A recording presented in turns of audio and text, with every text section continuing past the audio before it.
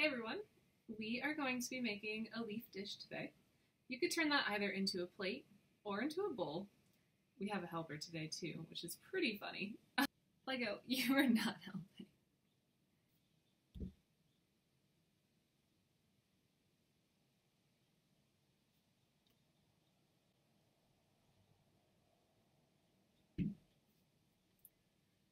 First, we're going to start with a block of clay that we gave you. We are going to be rolling out a slab, kind of like a pizza dough or a pie crust, cookie sheet even. First and foremost, we want to make sure that we have a really good surface to work on. Here I have a wood board, actually with canvas on top of it. Now this is really ideal, but around your house, if you just have a wood board or you just have an old bed sheet, that's totally fine to work on. What's really important is we don't want to work on sealed or finished surfaces. So this is really heavily shellacked, and the clay is going to stick to that, and it'll just absolutely drive you mad. So because there's so much water content in clay, as you roll your block around, it'll release that into the table and get stuck on something that's sealed. We also recommend to pick it up as you're going. Even on a porous surface like this, it will get stuck from time to time. So we'll talk about when to pick it up and rotate it. But first and foremost, we want to make our slab. You want to find a leaf. There are tons of options you can choose from, and obviously the larger you make it, the more challenging it will be. I have some smaller elephant ears. This is my bigger version, and I have a smaller one too. It's nice to have extras in case you get started and you realize you don't like how one is working, or it feels too big or too small. So definitely bring a selection of leaves with you. So as far as the leaves go, you actually want to use the bottom side where the veins are the most exposed. This is going to give you the best texture. So you want to be rolling on top of the top. I recommend making sure you get rid of the stems on most of these leaves. The elephant ear definitely has it worse because it has such a thick stem. And the problem with the stem is it goes in deeper to the clay, which can make it thinner and a little bit weaker. So you want to make sure that your piece that you make doesn't end up cracking, because the stem is honestly where it cracks the most. If you're just choosing a normal leaf out in the world, just make sure to take the stem off. That way you don't have to cut around it. It's a part that's going to fall off pretty easily. So you just want the main surface of the leaf. Now we're going to get a rolling pin. I honestly recommend you stand up for this. It's really, really helpful. It gives you kind of more strength, especially if you're working with little ones. Any rolling pin works. Obviously, it might get stuck to it from time to time if you are working with a marble or a plastic one, even a wood one if you're using it over and over again. And I just recommend wiping it off, drying it off, and you will be absolutely fine. So you want to rotate it as you go, and that is both to keep it from sticking and to just give you new angles to work at.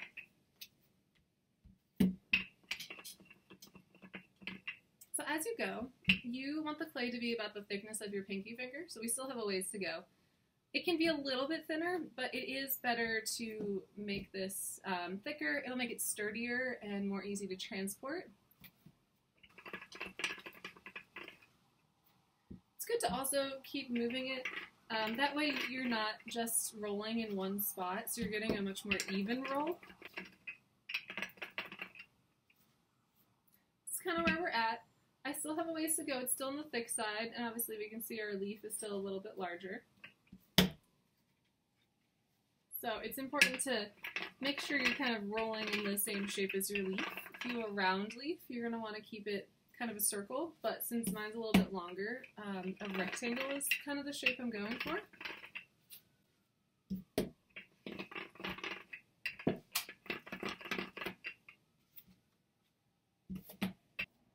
We're pretty close. As you go, definitely put your leaf onto your slab to make sure that it's not too big, it's not too small. Just keep checking with the size that you're going for. And I keep rotating it almost every couple of rolls. So, as you can see, this fits the clay pretty well. It's about the thickness of my pinky finger, All right. So we want to make sure we line up the leaf right in the center. Make sure every part of the leaf is touching clay. If you have little ones, definitely make sure you're helping them with this. So you want to press it down, and again, be very careful of your stem. If it's a really thick stem, you might want to press it down less than the rest of the leaf. So I'm just going to start from the center, and we're honestly just going to press it enough, not super hard, just to get the leaf to kind of stick to the clay, because next we are going to use our rolling pin to finish everything off. We want to make sure it's laying flat, you don't get any creases.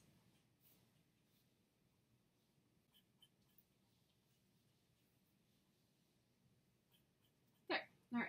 We're going to take our rolling pin. Again, you want to press the hardest on the outside of the leaf where all the nice delicate veins are. You don't want to press really, really hard down the center line. Again, you don't want to push the stem into the clay too far. And just do a couple of passes. As you can see, I'm not going quite in the center. When I get close to it, I do it nice and daintily.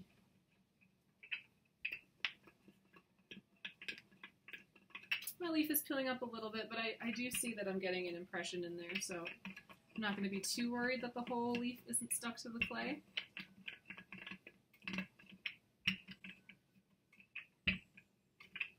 Alright, so I've done all the outside. I'm going to do very nice and gentle roll just up the center. Perfect. So now that we have the leaf placed in here and rolled out, we've got all of our texture, we're going to peel the leaf off. So we want to do that before we cut into the leaf. That way you see that all of your design is there and you can kind of steer where you're cutting. We recommend starting from the tip and go nice and slow.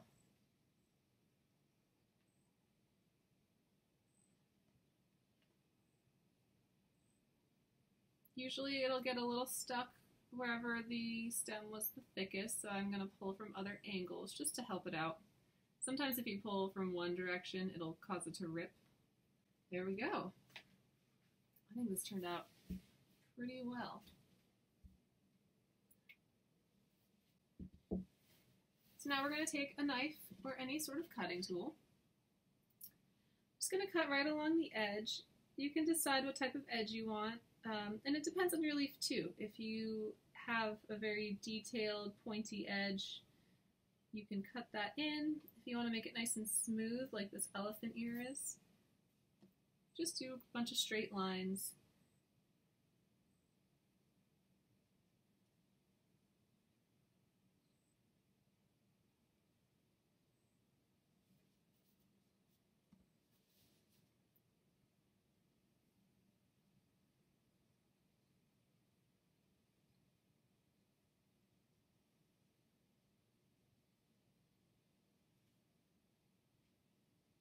It's very important while you're cutting and while you are working on this leaf, now that you have the impression on, that you keep your hands kind of off of it. You don't want to obscure the texture.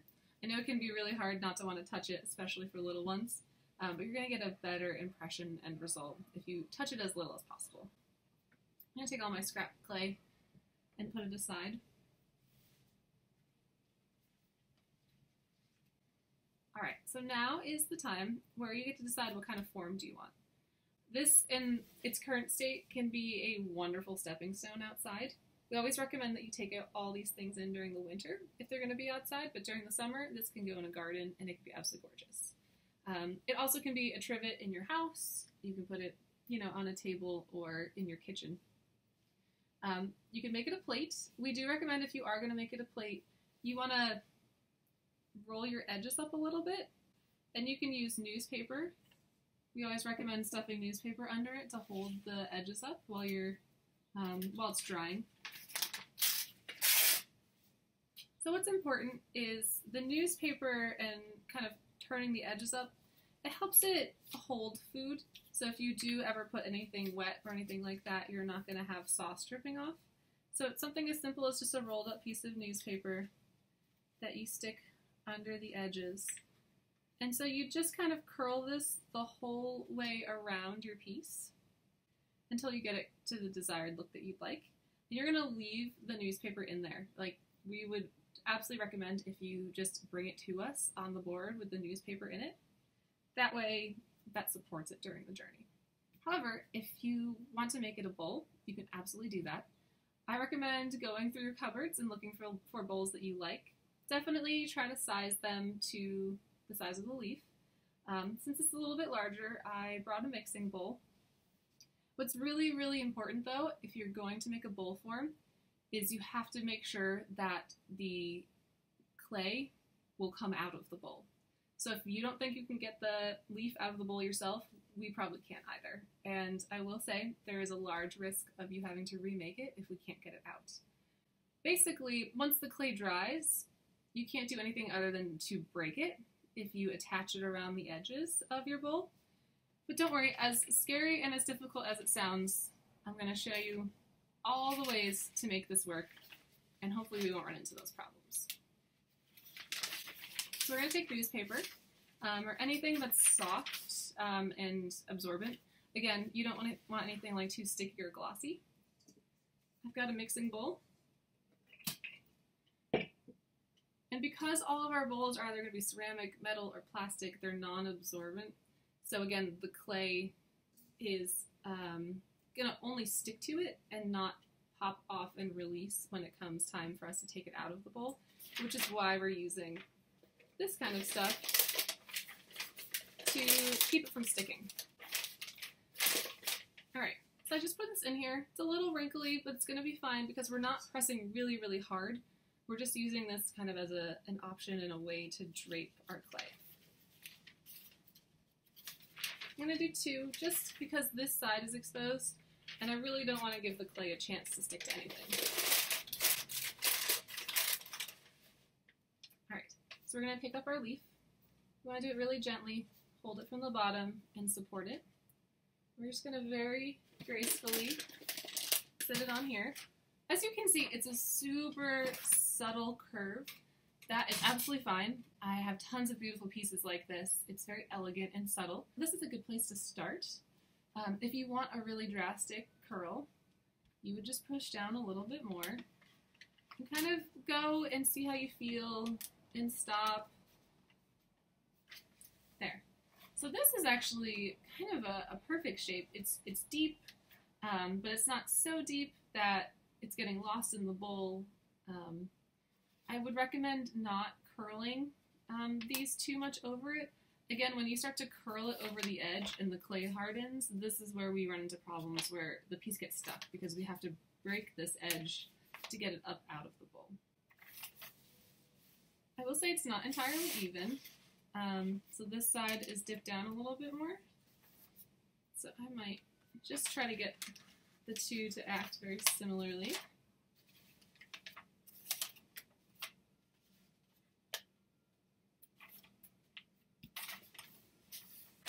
This is a good time just to play. Just fool around. See what shape you end up liking and all of that.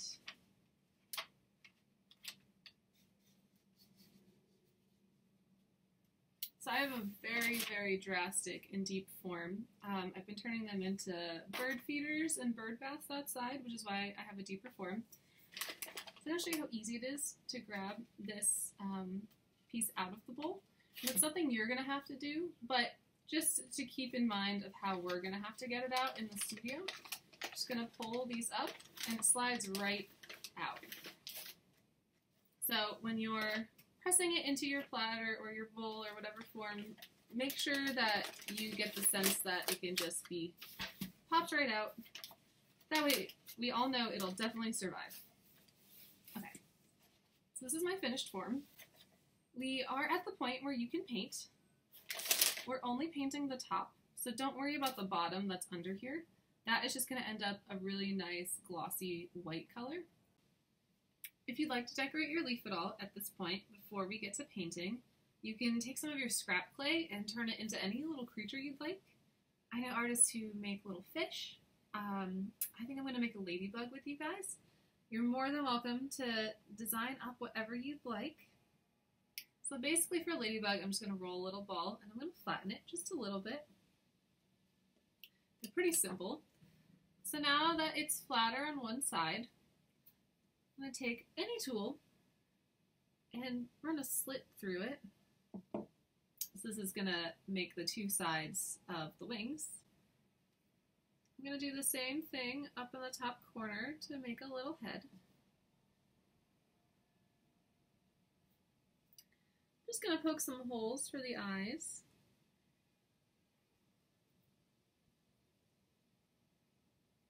Thinking about giving it spots later on. You can definitely poke holes on it to make it look like it has spots already. I think I just want to paint it.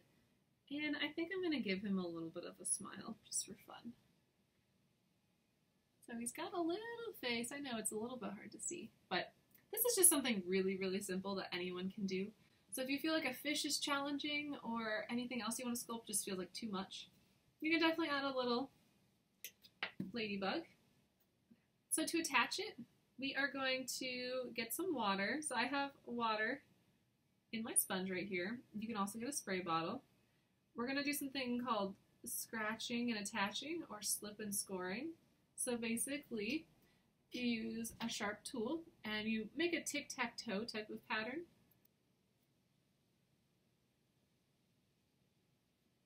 So by the end, once we've added a bunch of water, it just looks kind of messy. We're going to decide where we want to put it. We might put it towards the top. You want to get that part of it wet too on your leaf. And you're going to want to do the same scoring.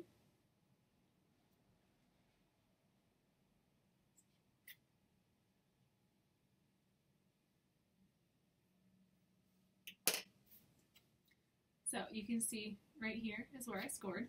I'm going to take our little friend. Ooh, slippery. We're going to sit him right on there, and you just want to kind of squish and turn him. And basically what you've done is you've created two kind of sets of teeth, and so when you squish them a little bit and wiggle them back and forth, they lock into each other. So here's the little guy. You want to take a tool, any type of like soft smoothing tool. So this is a softer end, and you want to just walk that tool and smooth it around your attachment. So you want to get rid of any texture that you would have left from scoring. And that's just going to help create a really nice seal while also making it look really presentable and neat.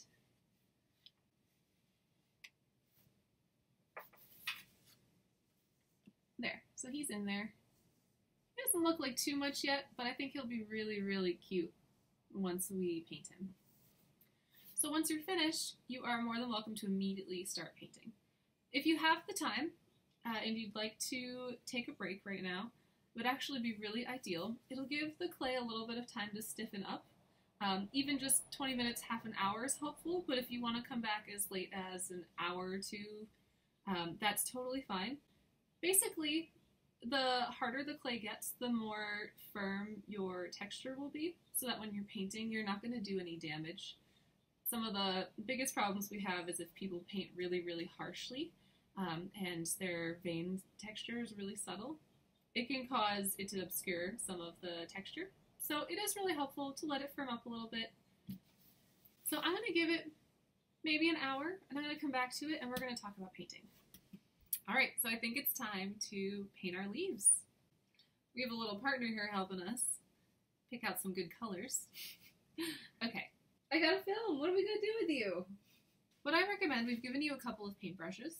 You're welcome to use your own as well. We have a little friend over here, if you can't tell this tail swishing, so he's going to help us paint. So I recommend using a thick brush, something that feels like it can hold a lot of paint. I have a fan brush. It's just nice and soft. The softer it is, the more it's able to hold more substance. So if it feels hard and firm, it's going to paint kind of scratchy. And I chose a larger brush so I can cover more surface. So I have all the paint containers here. I'm actually going to paint directly and mix directly onto my leaf because I want to give it kind of an ombre. You're more than welcome to put your paint in another container and mix it. So I'm going to start off with yellow. I'm going to ombre it from yellow to blue. I'm going to start with yellow at the tip. So I recommend doing about 1 coat, maybe 2. Depends on how much material your brush holds. Basically, if it looks streaky while you're painting, it's going to end up firing streaky. So you just want to keep that in mind as you're finishing up. You can see there's some streaks. We're going to let it dry a little bit, and we're going to let it dry a little bit and see if the streaks don't dry away.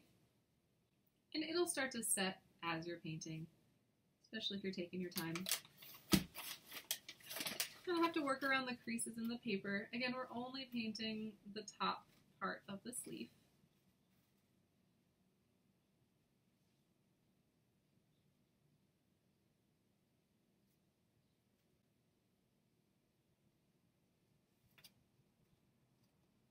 So as you're painting, you might realize that some of your texture is hard to see. That's okay, it's still going to be there. The paint's just covering it up, but once it dries, it'll actually be right back on the surface. So you don't have to worry about whether or not you're losing it. Okay, so just to let you know how I'm ombreing it, I've painted most of this yellow. I'm just gonna kind of fuse the blue into it. The blue is such a stronger color compared to yellow, so I'm just trying to be aware that it can be really overpowering. So we'll start with the blue up here. I did not clean my brush because I'm ombreing it. It's not super important to be starting fresh, but if you are switching colors and you want things to be nice and clean and separate, you really definitely should be cleaning your brush.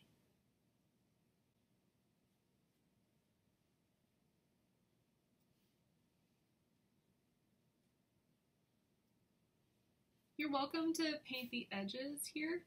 I'm not going to, simply because the newspaper is kind of obscuring some of them, so it just feels like it's going to be harder to do that. But you're absolutely welcome to, just as long as you're not painting the bottom.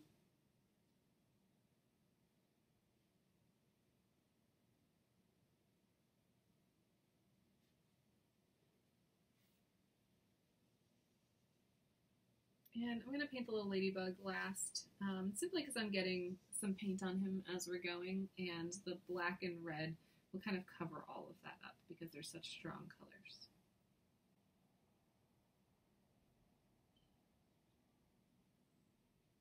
Alright, so we're at the beginning of our ombre, going back to yellow, and I'm just kind of starting to blend up and in.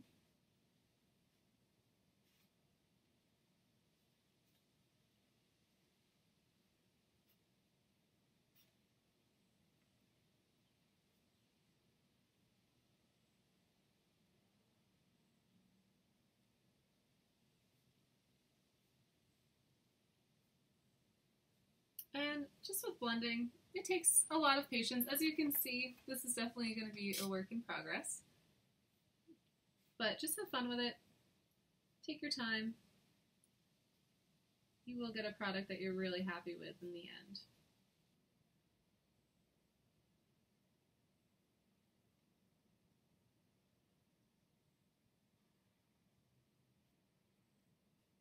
And even though I'm going over this a bunch of times, I'm doing it really lightly. And so that is the biggest key to making sure that you keep your texture. If you press hard with your paintbrush, you will start to lose some of the delicate veins. I'm going to switch to another brush and start painting my ladybug.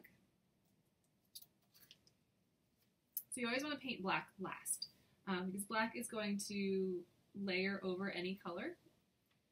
We're just going to delicately paint our little ladybug friend.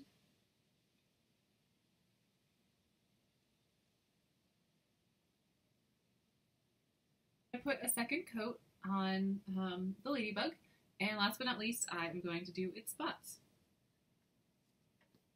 I have a really thin brush for that, and we're just gonna have fun with it. Okay, there we go.